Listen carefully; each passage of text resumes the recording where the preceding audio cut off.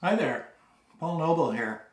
Just tying up some trout flies with some feathers that I just recently procured because last week, as a lot of you know, was opening day for wild turkey. And I was lucky enough an hour and a half into opening day to get my first bird, which was about a 17-pound Jake. And then 6 days into the turkey season, we were out hunting again, and I once again was lucky enough to have a 22.5-pound tomahawk within range. So I filled both of my turkey tags, and so my turkey season is done. So now I am getting ready for trout season. I'm using some of the feathers that were on the birds that I managed to shoot. Tail feathers, got quite a few tail feathers. And also the wing feathers, the flight feathers. They're just really cool looking. I was thinking, I could maybe use them. I got some paired feathers that could maybe use as wings for hoppers or on patterns such as muddlers or something like that. Might work out. What I also kept, which I've never kept before, are these ones, the breast feathers, which are kind of neat. They have an iridescence to them. It's like bronze iridescence to them. Sort of like peacock curl. Peacock curl is green, but the iridescence is kind of the same. These are bronze. I don't know what I'm going to use them for, but I got a lot of them, and gonna use them on something because they're just too beautiful to throw away. So anyhow, what I'm tying up today are really, really, really, really tiny turkey versions of the Pheasant Tail Nymph. You probably won't be able to see that. But it's a turkey tail nymph, not a pheasant tail nymph. Tied the same way basically. But the turkey tail has some really cool brown mottling in it. It also has quite a few fibers on it that kind of give it a really nice texture. So I've been tying some of those up. Of course, I just lost that one. I'll pick that up later. Also, been tying the same pattern. However, again, really small. But how these are still the turkey tail for the abdomen and for the thorax, but for the tail and the wing case and the legs on this nymph, I used the fibers off of the flight feathers. And it just gives it a little bit of a different look. Looks a little bit more like a stonefly. So anyhow, I'm going to finish this beer, which is by the way, is a Storm-Stayed Noir.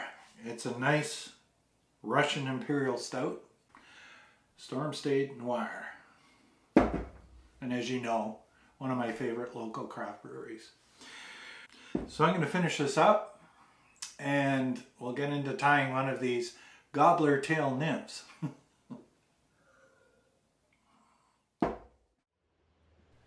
The hook I'm using for this pattern is a Mustad 9671. In this case, a size 12, just so it's easy for you to see. This is Euro thread in size 12. I'm using black here.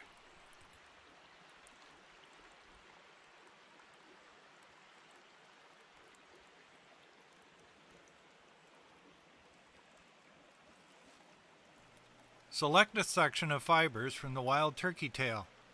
The same fibers will be used to form both the tail and the body.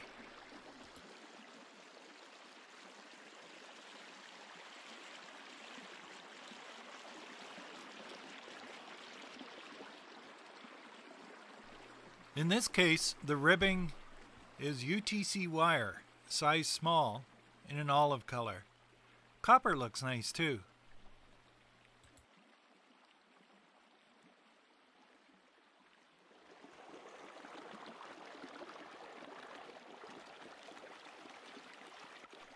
To form the abdomen, wrap the turkey fibers forward to where the thorax would begin.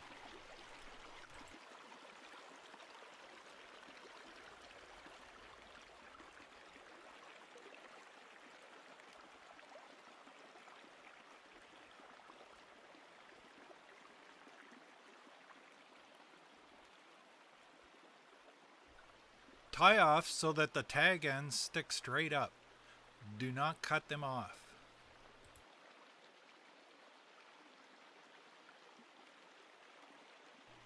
Now wind the wire over the abdomen in open spirals.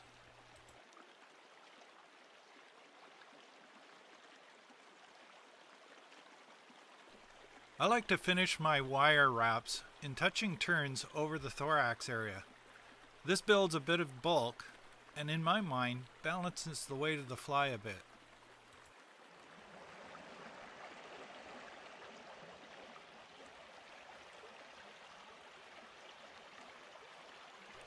Select another similar section of turkey tail feather fibers and tie them in to form the thorax.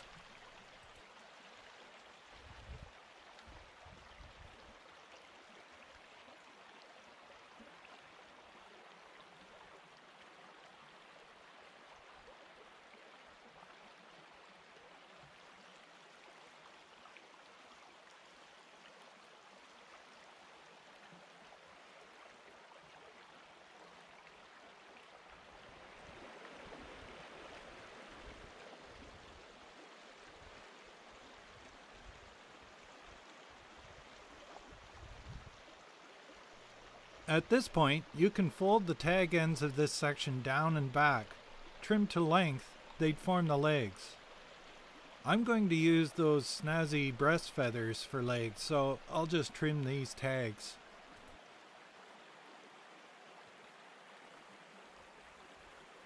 On my nymphs, I like the legs a bit longer than what most tyers would call standard.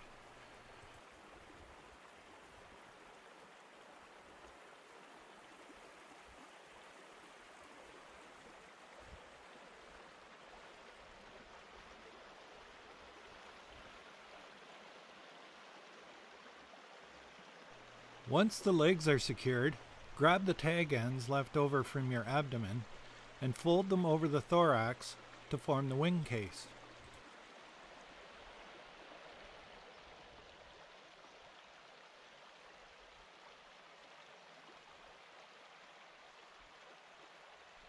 Cut the waist tag ends, whip finish, and your Gobbler tail nymph is completed.